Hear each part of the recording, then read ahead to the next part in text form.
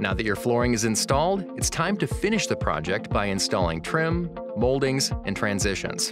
Putting trim around your new wood floor is an important and often overlooked step in the installation process. To successfully install trim, always leave the proper expansion gaps, including the space under the transition moldings. Be sure and match the color of the boards on either side of your transition with the molding, and select from a variety of boxes to get the best color blend. This ensures a smooth sightline without color interruptions. There are several different types of transition and base moldings to choose from. Transition or T moldings are used to transition between two floors of the same or very close heights. A floor may be shimmed below the molding to adjust for slight offsets.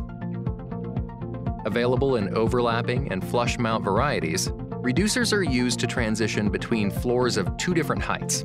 They provide a more gradual decline in depth and can be shimmed if needed. Baby thresholds or end caps are used when you have flooring that meets a vertical obstacle and you must cover an expansion gap, such as a French door, sliding door, or fireplace. These moldings end abruptly at a 90-degree angle and are not much taller than the flooring, making it easy to maintain the functional use of a door or reduce the risk of becoming a trip hazard.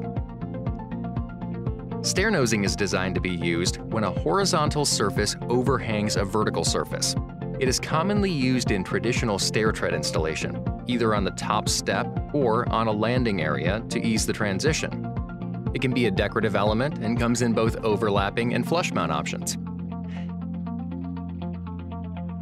When it comes to installing transition moldings, there are two different methods to choose from. When installing over concrete, it is always a good idea to rough up the concrete in the area the adhesive will be applied to ensure a good bond to the surface. The click strip method features a metal strip that is screwed down to the wood substrate. The transition molding then clicks into the metal strip. Traditional transition molding installation uses construction adhesive only to secure the moldings in place.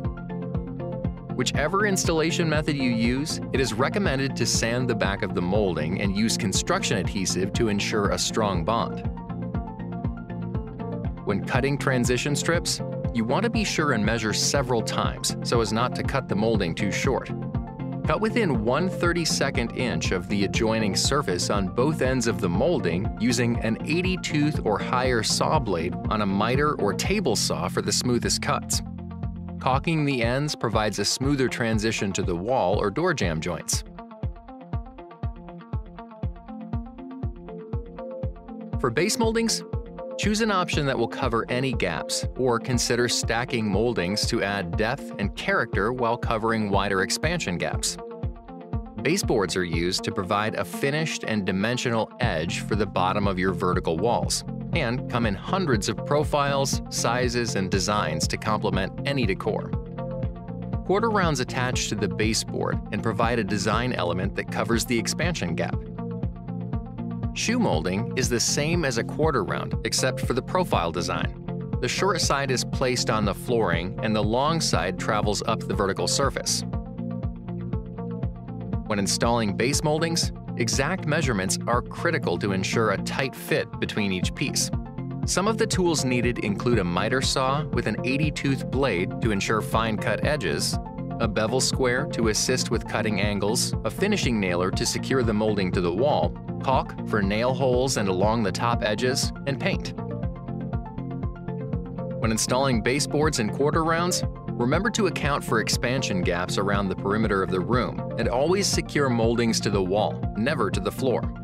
It's also a good idea to keep a few boxes of excess materials for any future repairs.